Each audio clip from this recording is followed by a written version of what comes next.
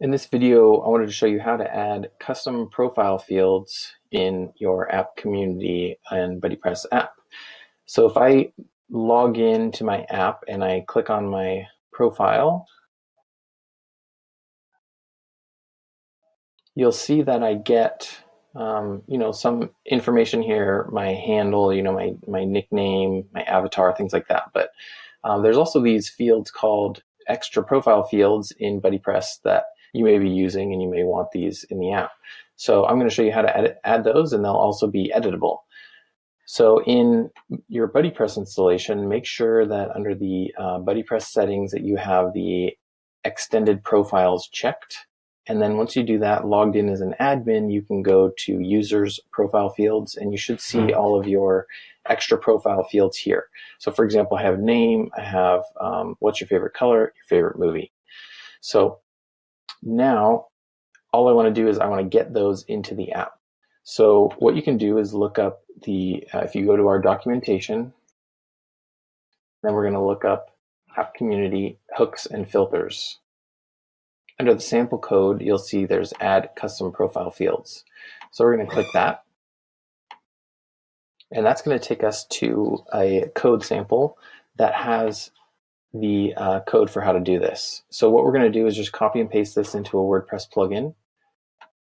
And it just has to be active. The plugin just has to be active on your site. So this cannot be in a theme functions PHP file. It has to be in a plugin that's active. So let's go ahead and paste that in. I'm going to get rid of this top part because I don't want that. All I'm going to do is try to show these xprofile fields that I have.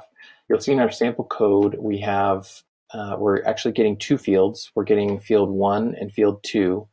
And what we're doing is displaying first we're displaying the field name, and then second we're displaying the data. So when that shows up in our app, it should say name and then my name, and then it should also say favorite color and color.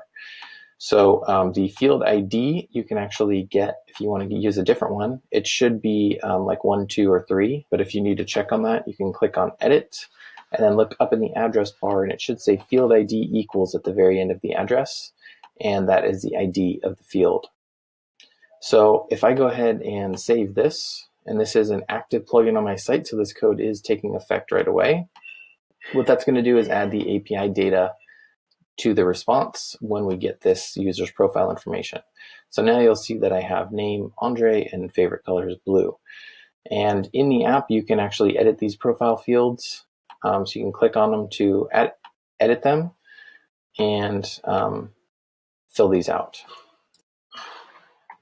So you can also edit the avatar right here, and that will only work in the app because you do need access to the device camera, but you can change that there, and then we can see that our profile fields are being updated here. I'm not displaying the third profile field here, but if I wanted to add that, I could copy and paste one of these profile fields, and I could copy it and then paste it.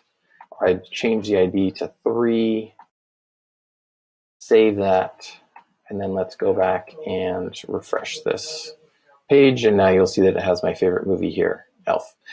You can also display these in a different area. So for example, if I have this under the user actions area, if I wanted it to be at the very bottom, I could do below content. You could also do above content if you want it to be above this image up here.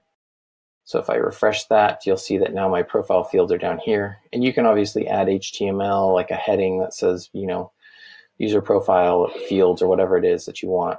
And those fields are editable. And again, you edit those in the extra profile fields area of WordPress.